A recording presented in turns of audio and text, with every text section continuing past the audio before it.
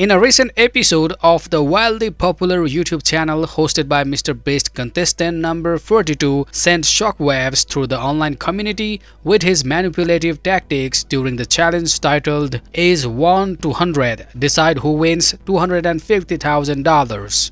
The competition, which featured participants of diverse ages, witnessed a disturbing turn of events that left viewers appalled. As the challenge unfolded, 100 contestants competed for the substantial cash prize by deciding who among themselves would be eliminated.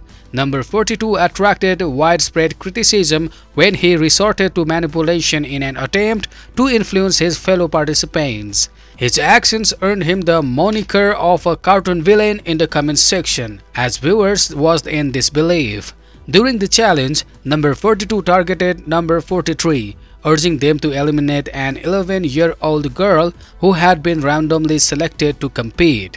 Number 42's persuasive tactics aimed to convince number 43 that allowing the young girl to remain in the challenge would grant her an unfair advantage.